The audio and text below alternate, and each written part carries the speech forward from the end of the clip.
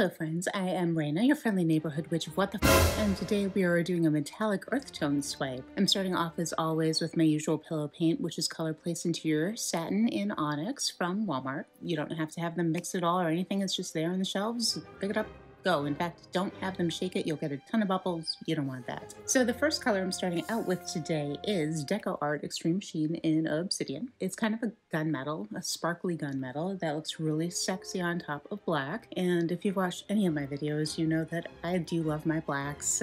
Black on black, and rainbow colors on black, and sparkles on black, and there's a reason people call me Gothic Rainbow Bright. Okay, our next color, Garnet, also by Extreme Sheen. DecoArt. Now, like I said, I was going for earth tones in this particular pour, and this just has too much blue in it. So I toned it down with Liquitex, and this is acrylic ink in Napthol Crimson, and it cut the blue enough that it made it kind of go with the rest of the piece. In future, I would probably use ruby or just something else, just nothing quite so blue. DecoArt Extreme Sheen in Antique Bronze. Absolutely awesome color. Looks amazing. What can I say? This is a brand new one to me, Jacquard Pearl X, and this is Antique Silver. This is pigment, and you mix it up like a paint, and it goes on like a paint. It's just a little bit different of a process preparing it. Artist Loft, Copper, Tube Paint. I like it. A little too orange. It looks more copper in the jar, the bottle, and just, yeah, I might try something else next time. DecoArt Extreme Sheen in Champagne Gold, a departure from my usual 24 karat gold, but it's good to change things up once in a while. DecoArt Extreme Sheen in Sterling Silver. And I used this last because it was going to go directly under my black cell activator, and I really wanted the cells to pop. So putting a contrasting shade right underneath gives you the most contrast and pop. Cool. Exactly what I was going for. And since I never know when to stop, I topped it off a little bit more of my Garnet and Napthol Crimson amalgamation, just to give it more. I really don't ever know when to stop.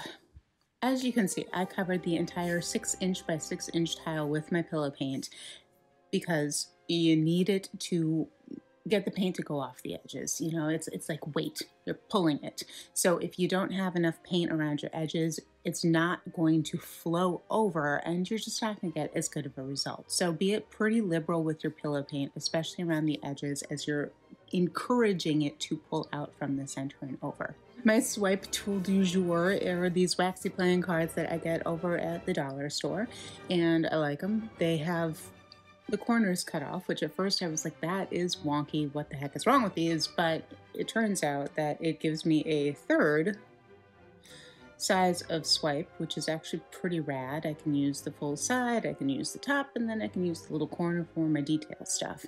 And that's pretty cool because usually my palette knives are completely caked in paint because I just forget to clean them, and then, you know, being an artist, it's that. So now that I have swiped it, I am adding a little bit more pillow paint around the edges where the swipe didn't actually get, again, to encourage pulling it off. Think of it as lubrication. I have ADD really badly and I can't stand long videos, so I edit my videos to reflect my own personal taste, which is speeding everything up a lot. Now please note that you need to be patient with these. You need to let the cells develop, but you don't need to watch it on video. You don't. I'm bored, you're bored, nobody wants to be bored. You want to be excited, right? You want to watch these videos because they're fun and they teach you something, not so you're like, oh my god, I'd rather watch linoleum curl. Yeah, we're not going to do that.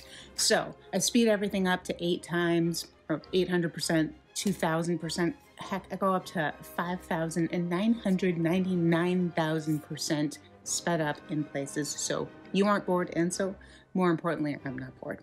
Now we get to the stretching. These cells I let develop for a good long time, probably 5 to 10 minutes, and then I started tilting it, and that kind of accounts for just these massive, glorious cells that I got on this one.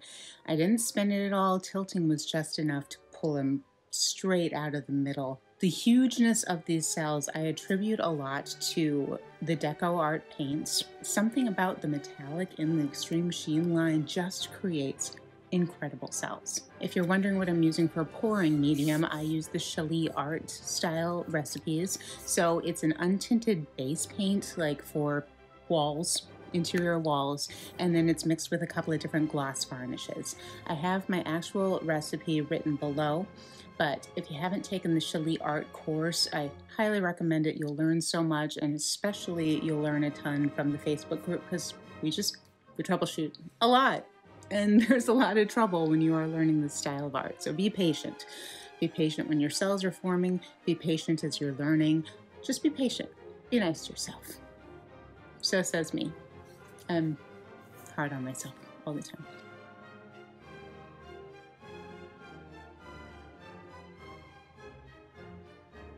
Here's the end result.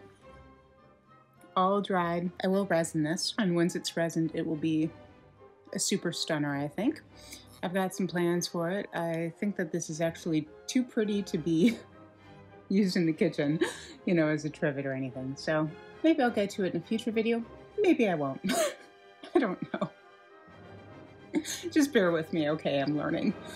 The reason you should subscribe to my channel when there's all these other paint pourers out here is because I'm not going to make you sit through like 20 minutes of nothing when I can speed it up to like 3 seconds. And that's good.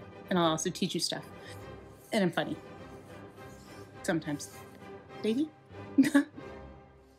I hope you enjoyed this today. If you have any questions or comments, please put them below and I will answer them. Have a great day.